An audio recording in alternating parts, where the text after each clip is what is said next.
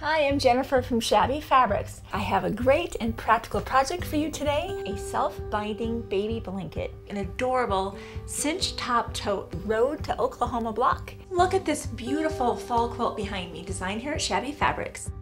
Ever since I was a little girl, I loved just crafts of any kind. From scrapbooking to crochet, cross stitch, you name it, I did it. But somehow with the quilting, when you give someone a gift that is so comforting and it's so something they covet and love forever, it's just magical. Being able to make quilts for people as gifts is one of my favorite things to do ever, of all time. My dad loved aviation and he always had a small airplane since I was little. So I always had aviation in my life. And when it came time to choose a career, it was something that became obvious that I might be successful at that. A lot of people don't know that I'm a commercial pilot. It's not something that I comment on a lot because it's not particularly relevant to quilting. Sometimes I'd be flying across the ocean for 5 hours and I'd think, I could be making a whole quilt top right now rather than just sitting up here. But realizing that they both satisfy something in me that is needed, you know, the technical side and then the creative side, I love it both. I get asked the question probably more than ever is, how did Shabby Fabrics start?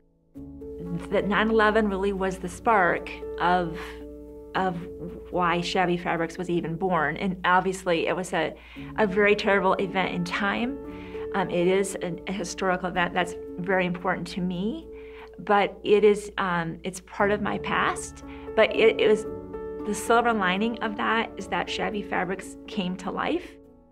The airlines were consolidating not as many flights out of these different various cities. They started laying off pilots, flight attendants, mechanics, gate agents, anybody really connected to the airline, and I was part of that layoff. I had some fabric that I had never used, and I started selling it on eBay, and it started selling like crazy. And I'm like, there's something here about this fabric. And so it just dawned on me that maybe exploring that further would be a possibility. And here we are today.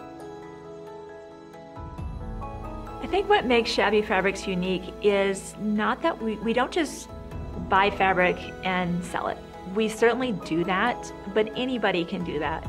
It's what we do with fabric, from designing new projects. A lot of the projects available on the Shabby Fabrics website were designed either by myself or our design team, and our entire focus is taking fabric that is in the marketplace and doing new things with it. I think because the things we bring to the world are really unique, they're not offered anywhere else, and that customers have come to rely on those things, I have a certain sense of duty and responsibility that I truly care about our customers and I care about our employees. And what we bring to the world is beauty and joy, and I want to keep bringing that.